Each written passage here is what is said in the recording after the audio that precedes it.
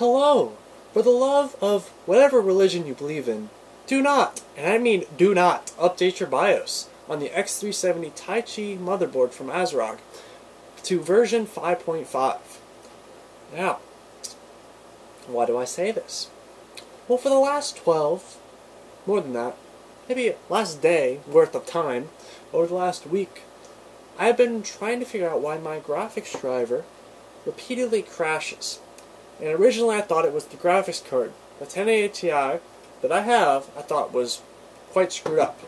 I was getting artifacts, I was getting some artifacting, I was getting some just random drivers crashing. So I really was thinking I need to go spend another, I don't know how much these things go for anymore, a lot of money on a new graphics card. And thank God that's not the case. But here's the problem. I don't have another AMD X3 or AM4 motherboard, period. And you would think on this tech channel, with all the builds that I've done, no, I do not have another AM4 motherboard. And so here I am, updating my BIOS. I followed all the directions. I do this multiple times. Sometimes I do it multiple times a day. I update BIOS on motherboards, so I know what I'm doing. And I go through and I follow all the steps, jump through all the hoops, install the software, update the versions in step-by-step order, and I load up to 5.5, and I can't even play anything. I can't edit. I can't edit my videos. I can't play any games, and heaven forbid I want to listen to music and play games. It just completely annihilates the computer. Unusable. GPU's at 100%. Crashes out. Everything crashes. Premiere dead. Psh, not even worth it. So now I'm stuck with a brick, and I have to send it into RMA.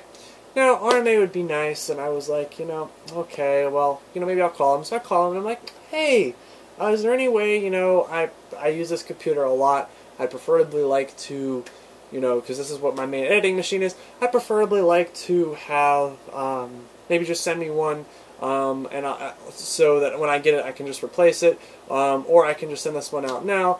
I was just like, is there anything that we can do so we can get it started sooner, so I can get one back in the system? And they're like, no, which is understandable. That's understandable. I'm not going to get on top of the block there. But I do think it's a little annoying that this all happened after the BIOS update. And, okay, at least take somewhat responsibility for that. Heck, I don't know, I know we had to install, for this motherboard, we had to install a set of, adapter drivers that I'm pretty sure what the problem is something in there. And I honestly think that, yes, I appreciate supporting the Ryzen 3000 series, but if it's not properly tested and it completely annihilates the use of my system, I'm no better than where I started. Actually, I'm worse off. So, for me, wanting to be getting a Ryzen 3950X when it comes out, on top of me having a huge stream Thursday about doing a Ryzen 3900 build, a 900X build for a friend, it's quite annoying. So, everything is still on, by the way. I do have a computer, or actually my server, that I'll be repurposing as my main computer for a little while. And, yeah, we are going to be sending this off to RMA. This will be a big hole in the area over there.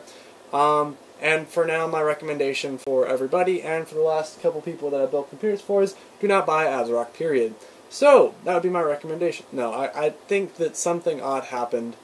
But I would not discredit it yet just for one incident, but I definitely would say that something was clearly wrong with the software, and I think that this video needs to be out there just to be aware for everybody that there is an issue that I've had, and I do these videos so that other people that have similar issues can know that they're not alone. And now I've got to disassemble the sucker. It's a lot of work, and then I got to send it off.